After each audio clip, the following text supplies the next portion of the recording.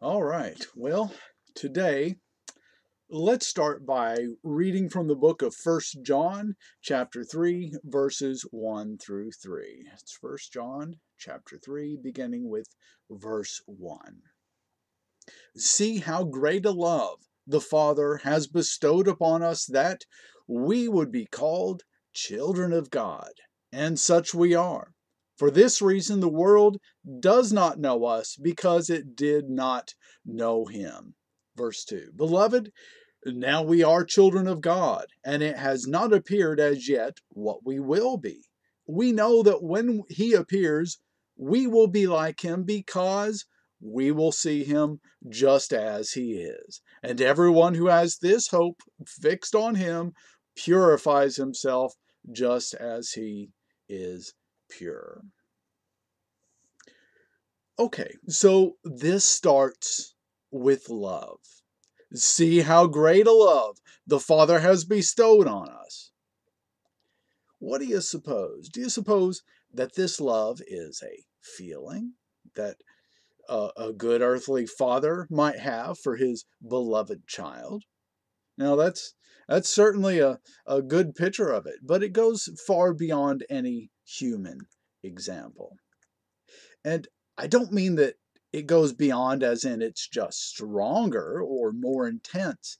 I mean that it transcends any human emotion or any emotion at all.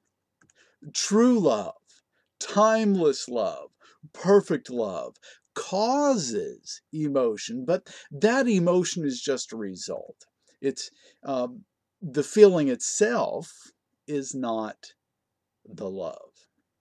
So when we read about the great love that our Father God has bestowed upon us or has poured out upon us, this ultimately is not the expression of a feeling that we call love any more than God himself is a feeling or God himself is an emotion, for God is love.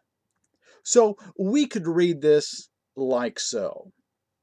See how fully God has poured out himself upon us, how completely he has surrounded us, how deeply he has immersed us, how intimately he is embracing us, that we would be called the children of God. You know, when a child looks like an adult, people assume that the adult is that child's parent. And when we are dwelling in the presence, the love, and thus the nature of God, we automatically point others to him. We look like him, just like a child resembles his or her parents. For this reason, the world does not know us because it did not know him. The mind of the world, attached to the things that are passing away, unaware of God, foreign to true love, blind to true life, does not and can never know God. So when we look like God, the mind of the world cannot know us either. And when the mind does not know and cannot understand what it does not know and what it does not cannot understand is seen by the mind as at least weird and stupid or wrong, or it's seen as an enemy that must be destroyed. And you know what? That's okay. The world cannot touch you. No one in the world can touch you. Now, it can torture or kill your body, but it cannot touch you. The real you and the world are on two separate planes, two separate dimensions. The world cannot touch the Spirit, no matter how hard it tries. No, the foolish, carnal mind thinks that it has abolished yet another enemy, whether through arguments or through physical force. But the earthly mind is lost in severe delusion, is it not? It's kind of like someone who builds himself a dark wooden box and then boasts that he has destroyed the sun. Now, when we ourselves are lost in the worldly mind, we fear that some human or some force of nature might hurt or destroy us. But when we are dwelling in the timeless, eternal presence of God, that delusion fades. It fades into the distance. It loses its imagined importance. We stop taking it seriously. For this reason, the world does not know us because it did not know him. Verse 2. Beloved, now we are children of God, and it has not appeared as yet what we will be. We know that when he appears, we will be like him because we will see him just as he is. So, when we see him, we will be like him. In what way will we be like him? Do you think we're going to look like him physically? Hey there, Mary, what a nice beard you suddenly have since you saw Jesus. Maybe we'll be like him instead in the clothes we wear. Like perhaps we'll wear the same type of robe and sandals. Or maybe we'll be like him in his mode of transportation. Hey, have you seen Joe's new donkey? I want a donkey like that, except I want mine red instead of green like his. Or maybe we'll be like him in the human languages we speak. This silly job application, it's just like all the others. It doesn't have a checkbox in languages for Aramaic or Hebrew or Greek. Okay, so how about this? Maybe we'll be like him because of what we do. Now, that's a bit closer, wouldn't you agree? What would Jesus do? But this does not say we will do like him when we see him, but that we will be like him. And if we be like him, we will do like him. That's how it works. Doing that flows out of willpower is weak at best. But doing that flows out of being is full of power. Now, don't get me wrong. What would Jesus do is a very good question to ask if you find yourself lost in the mind. If you find yourself inwardly beating your neighbor in the head because he's being way too loud, then you are lost in the earthly mind. And you can either ask what Jesus would do and then choose to do that, or you can step out of the mind and into presence, and your doing will then flow out of that being. Does that make sense? When we see him, we will be like him.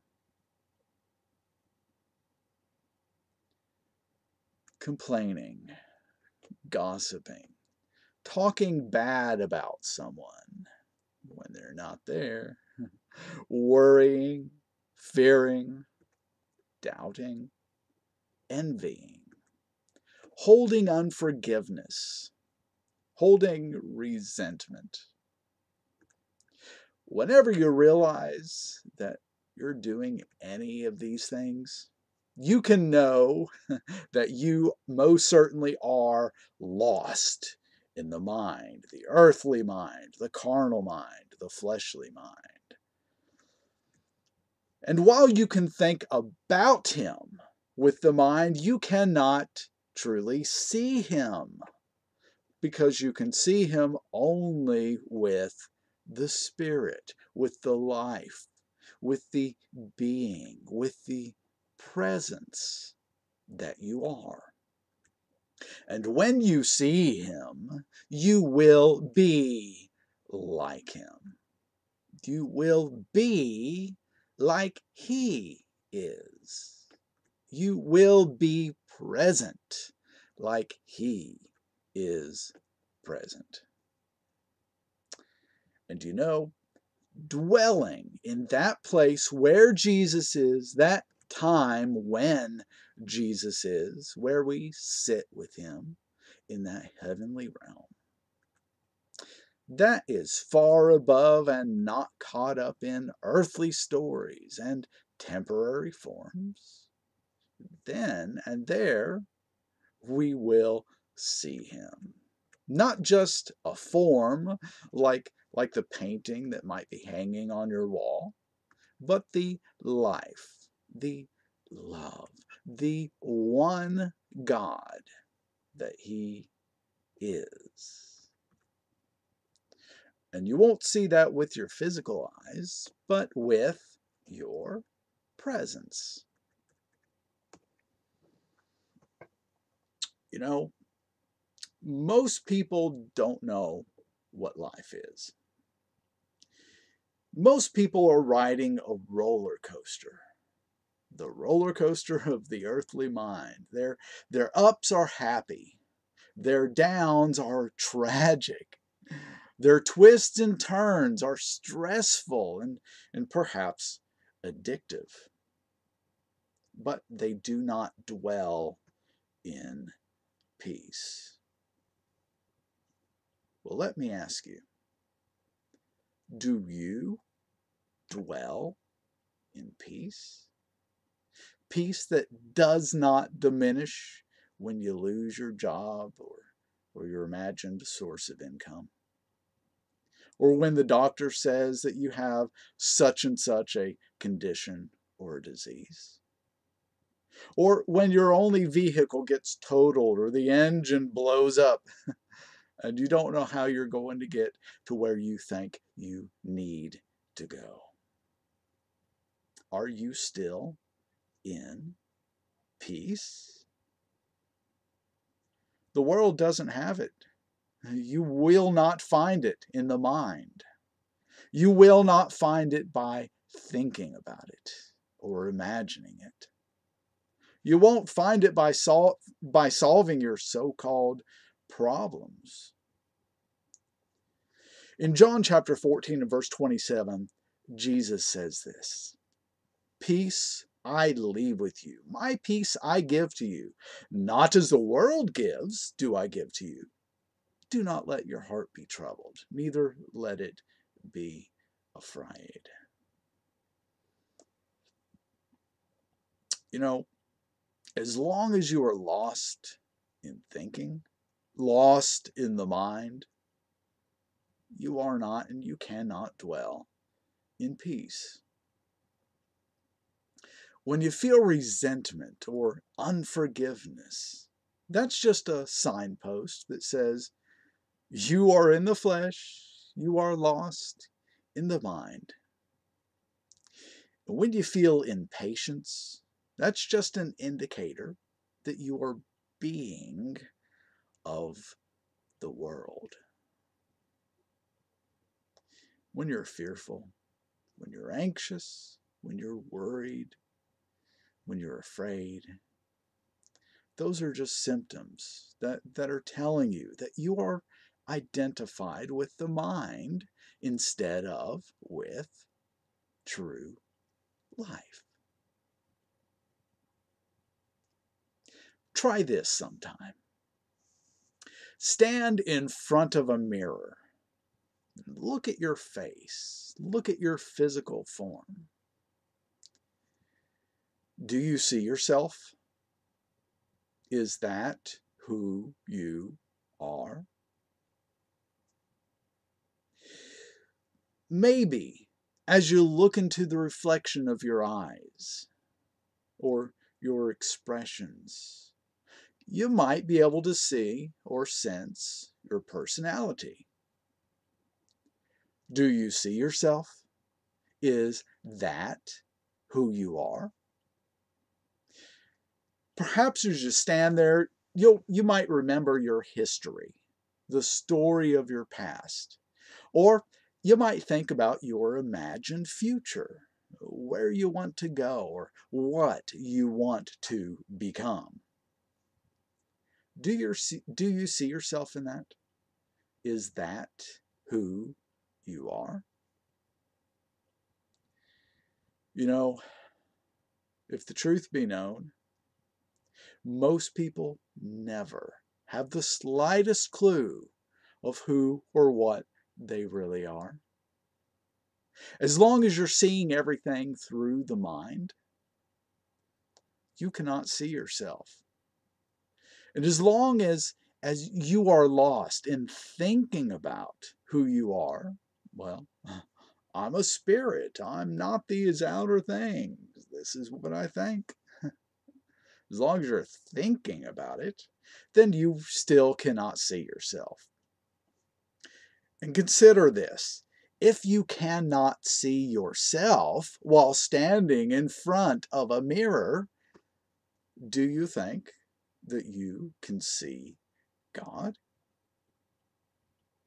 And if you cannot see Him, how can you be like Him? You can act like Him, and that's good.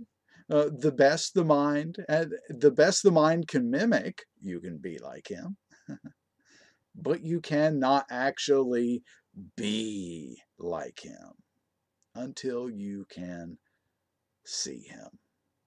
Does that make sense? You can act like Him. You can act like you think He acts, but you cannot be like Him until you truly see Him. Well, here's some wonderful news. For everyone who calls upon the name of the Lord and everyone who puts their trust in Him. Beloved, now we are children of God, and it has not appeared as yet what we will be. We know that when He appears, we will be like Him because we will see Him just as He is. You know, this passage is worded in the future tense. And everyone who puts their trust in Jesus will see Him someday. And when they see Him, they will be like Him. It's all going to be wonderful in the end. Everyone who is in Christ will be fully awake, fully present, fully enlightened someday. But this is a call, a challenge, an invitation to not wait for the sweet by and by to see Him and to be like Him. If you aren't trusting in Jesus, put your trust in Him now. Who else can save you from your sins? Who else can deliver you from evil? There is no genuinely good reason to not trust Him now. All the reasons you might have, that you might think you have, are completely foolish. They aren't worth being taken seriously. Trust Him now. There's no other time that you can trust Him. And if you have put your trust in Jesus, then you know that His Spirit lives inside of you. He provides for your needs, not you. He leads you into truth, not your mind. He saves you from sin, not your own efforts. He makes you righteous and not your own good deeds. And so you already know inside that you can stop putting your trust in the mind, and you should stop putting your trust in the mind, in the never ending, highly repetitive, dim, and delusional earthly mind. Thoughts cannot save you. Thoughts cannot meet any real need. Thoughts cannot bring you peace. Thoughts cannot see God. The past and the future, the domain of the mind, are not where God is. Now, wait just a minute, the mind objects. I've always been taught, and I've always heard, and I've always believed that God has already been in my future. Sorry, mind. Just as a small child cannot understand the details required to build and operate a nuclear power plant, so the human mind can understand oh so little. And it thinks all that time that it can understand everything, and it ignorantly boasts that true understanding is impossible without its help and its supervision. Isn't that so?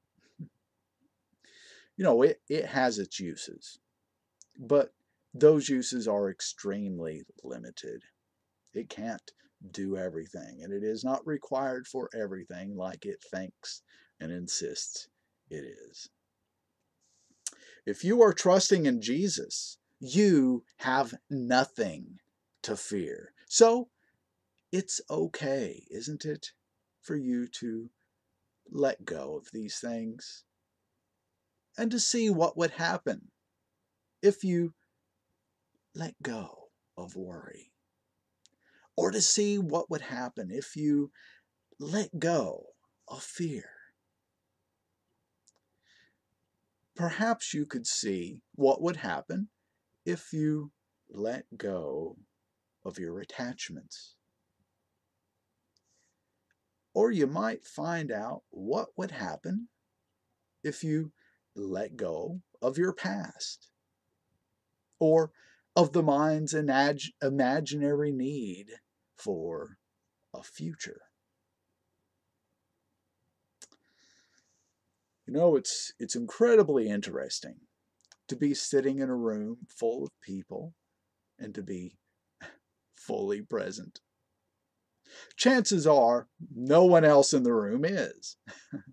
They're totally lost in the mind. They're talking about the past. They're talking about the future. They're talking about things that are not here and things that are not now. And they're totally lost in those things. And that's perfectly fine. Remembering stories can be a wonderful thing to do, and sharing them with others can be wonderful. Planning for a possible future can be both fun and sometimes very necessary. Talking about things that are not here and now is fine too, and it can on rare occasions even be useful. But sitting there in that room, being fully present, you will hear the silence that makes all that chatter possible. You will feel the stillness that enables all of the physical movement. And it just might feel as it would if one were standing under an evening sky in which a sunset, unlike any other that has ever been seen or even imagined, is blazing across the sky with breathtaking glory and splendor. Unbelievable, these vivid colors. While Everyone around you is staring at their smartphones, reading Facebook posts, or playing Candy Crush. And they aren't even aware of what's taking place in the sky above them or in the world around them. Perhaps their friends are even talking about what they heard is going up in the sky above them. But all any of them see of it is their imaginations about it. They don't even know how to look away from their phone and lift their faces to the sky and behold the glory of life that is all around them right now. And that's exactly how it is in that busy room. And you want to point to the sky and say, "Look, see the splendor, bask in the unspeakable glory." And that's what I'm saying to you right now. Put down your phone. Step out of your mental prison. There is no true peace there. And where there is no true peace, there can be no true joy. And joy is not happiness. Happiness comes and happiness goes. It comes with a happy thought and it goes with a sad one. But joy does not depend on circumstances or thoughts.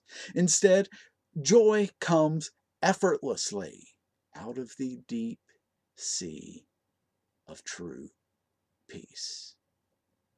And peace comes all on its own when you step out of time and form and the things of this earth and the forms of thought and the control of the human mind and the need to change everything or control everything or fight against life, against what is. And instead, you just breathe.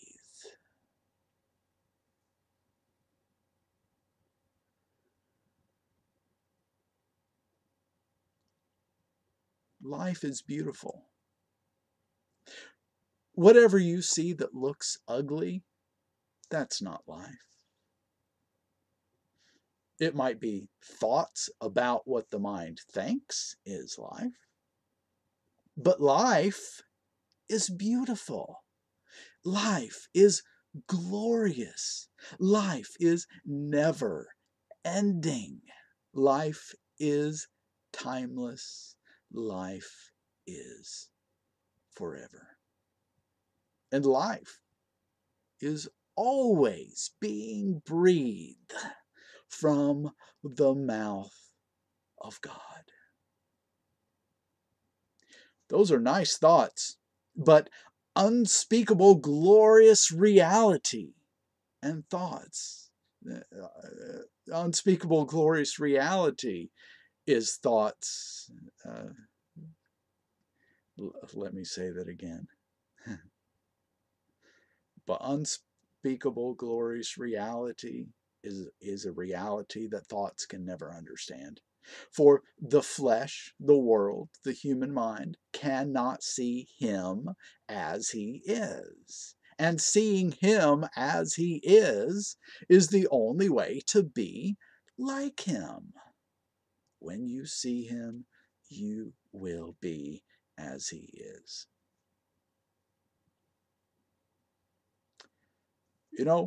Someday we will all wake up. Someday we will all see the sunset. But today, do you have worry? Do you have stress today? Do you have tension? Do you have resentment? Do you have unforgiveness? Do you have inner suffering, inner turmoil? Do you have anxiety? Do you have some confusion? Do you have any doubt? It's because you're identified with the mind. You are lost in its stories. You take its thoughts too seriously. You believe in its past and in its future.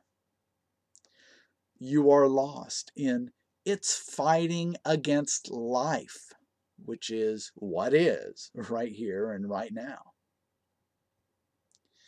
Now, of course, you can hold on to worry. You can hold on to fear, to stress, to doubt. You can hold on to anxiety and on to suffering if you want to. You cannot wake up until you're ready to wake up. That's just how it is. And that's okay. You cannot be free until you're ready to let go of the chains that have you bound. But if you want to see what would happen if you were to step out of the drama-drunk mind and come fully into life, then you can. You won't go crazy. In fact, you'll finally experience true sanity. How? Breathe. Now, the mind panics and says, breathe? No way. That's New Age. It's a cult. It's satanic, and you'll get demon possessed if you pay attention to breathing. Consciously breathing is of the devil. The Bible says, do not let your left lung know what your right lung is doing. Doesn't it? Something like that. But seriously, though, the mind does not want you to be present. It wants to remain your imagined provider, your leader, your captain, your God. Yes? And that's okay. Just feel your breath going in, pausing, and going out anyway.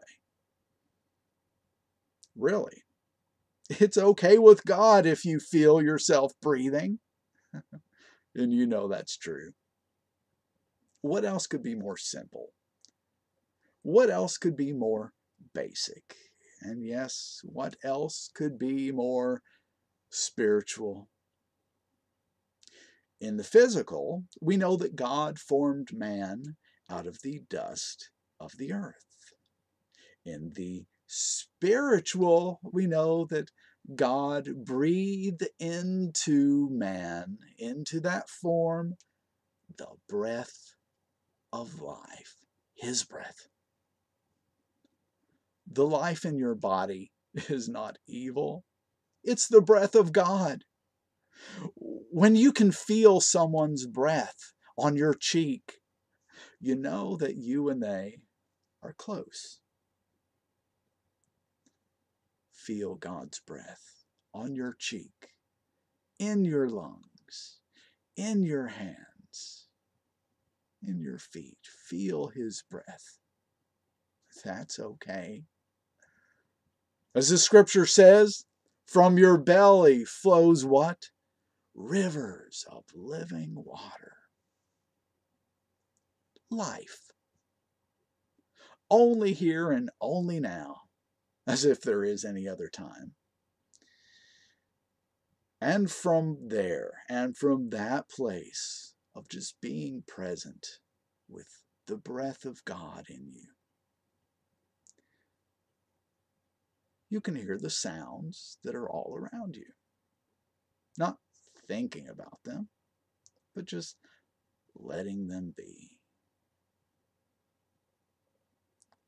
And you can see the objects all around you, not labeling them, but just letting them be, being present as they are present. I look around me and I see the wall and I see some furniture in the room, and I might look at that furniture, and that furniture is just present. I could label it, I could call it a chair, but let the labels go. That's what the mind does. It's like a little monkey or parrot. It calls out.